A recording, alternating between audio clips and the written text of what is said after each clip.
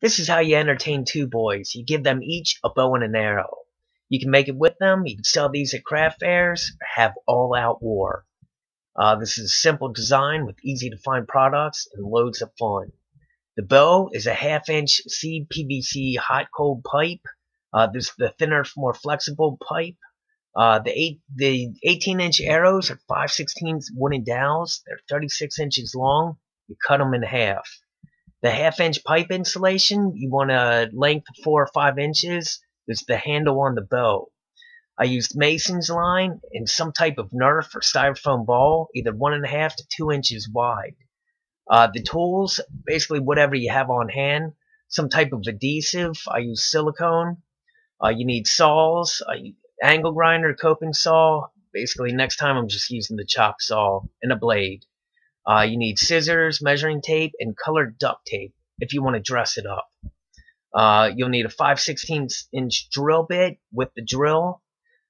First thing you want to do is cut the PVC pipe at 40 inches. The pipe should be fairly thin and again flexible. Score the edges, not down the middle, but about 1/3 of the way. You want to be able to slide the dowel in the PVC while the string's attached. Take a 4-inch strip of the pipe insulation, center it, and secure it to the bow. I use silicone and tape for the hand grip. Next, you want to make the arrows, so take an 18-inch dowel and score one end. You want to make a cut about 1/4 inch deep, centered on the end. Next, drill a hole into the ball, fill it with adhesive, then insert the uncut end of the dowel. Now for the string, you want this to be 37 inches long from end to end. You cut the line at 50 inches, mark the halfway point, measure and mark 18.5 inches in either direction.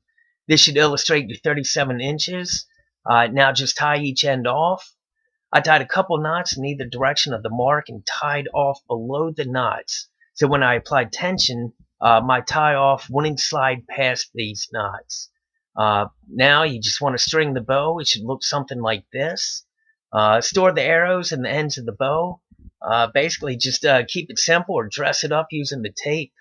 That's really it. A simple toy / weapon your kids will break in no time. Enjoy.